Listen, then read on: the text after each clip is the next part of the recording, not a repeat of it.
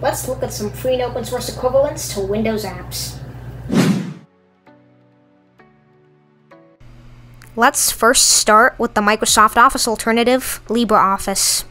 There are several free and open source Office suites available for Linux, but the most popular one by far is LibreOffice.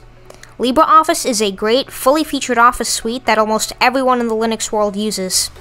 The first advantage of LibreOffice is that it's, well, free, while you have to pay from $7 a month upwards for Microsoft Office. LibreOffice offers 6 programs: Writer for documents, Calc for spreadsheets, Impress for presentations, Base for databases, Draw for vector graphics, and Math for formulas. Unlike Microsoft Office, LibreOffice uses the open document format by default. This means instead of using DocX, XLSX, PPTX, etc., it uses ODT for documents, ODS for spreadsheets, ODP for presentations, ODB for databases, ODG for vector graphics, and ODF for formulas. LibreOffice is, however, able to edit Microsoft file formats like DocX, etc., although they may not always look right. And same for Microsoft Office, which can also edit open document file formats, although they also may not always look right. Also, LibreOffice Draw doubles as an Acrobat alternative, allowing you to edit PDF documents for completely free. For better DocX compatibility and a more similar UI to Microsoft Office programs, you can check out another free and open source Office suite called OnlyOffice. Now let's take a look at the most popular Photoshop alternative, the GNU Image Manipulation Program, or GIMP for short. GIMP is a raster graphics editor for graphic design, image manipulation, etc., and a Photoshop alternative that is very popular not only on Linux, but also just in general.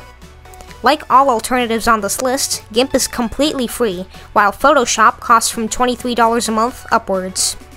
Now, while GIMP has tons of features and tools, enough for most cases, Photoshop of course still has more, since it's the flagship product of a $200 billion company, but GIMP 3 is coming out soon with tons of new features and enhancements, including non-destructive editing. Regarding more alternatives to the Adobe suite, Inkscape is a great, easy-to-use vector graphics editor and Adobe Illustrator alternative, and Scribus is a Libre desktop publishing program and Adobe InDesign alternative. Also, of course, Inkscape and Scribus are completely free, while you need to pay $23 a month for Illustrator and InDesign individually, or $46 a month if you get both. Next is the Premiere Pro alternative, Kdenlive. Kdenlive is a powerful, advanced video editor that's also pretty easy to use. The user interface is easy to navigate, and there's tons of different options, features, and effects. I actually use Kdenlive for editing videos on my second channel, NinjaTux, and it works perfectly. It's great for beginners and professionals alike, but if you want a simpler and easier to use video editor, you can check out PTV, which has a very intuitive UI and is great for simple movies.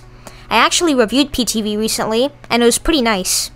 While Kdenlive would be more of a Premiere Pro alternative, PTV would be more like an iMovie alternative, although it's more powerful than iMovie.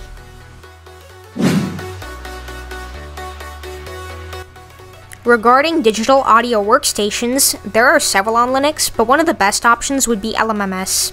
LMMS is a fully featured digital audio workstation and a great alternative to things like FL Studio. One thing to note is that LMMS does not have any audio recording features. There's also many other options like Z-Rhythm, for example, which does have audio recording features and is great for beginners, although it's quite new and still in beta.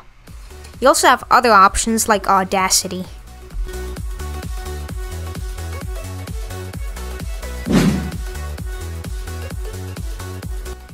For alternatives to AutoCAD, we have FreeCAD for 3D CAD and LibreCAD, which is a high-quality, fully featured 2D CAD program.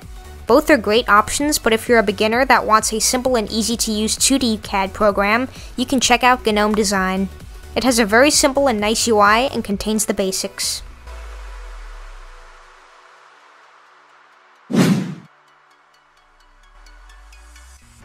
For 3D modeling, we have Blender, the industry-standard 3D modeling, rigging, sculpting, simulation, and rendering program. Blender is a powerful program with tons of features and use cases. While Blender's main focus is 3D modeling, Blender also supports 3D and 2D animation, VFX, and even video editing. Blender also supports add-ons to add additional features and functionality.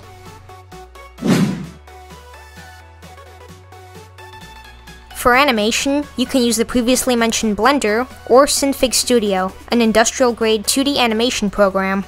The interface looks a little bit on the older side, but it gets the job done.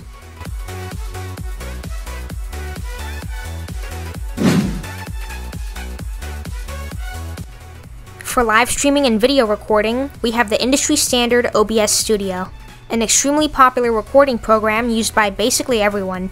It has tons of tools and features, and while it requires some setup, once it's all done, it works perfectly. There is tons of other programs and alternatives on Linux, but this will wrap up our list of a few. Let me know if I missed anything in the comments below. Subscribe if you like my content, and join the PenguinByte Discord community with the link in the description below. Thanks for watching, see you next time.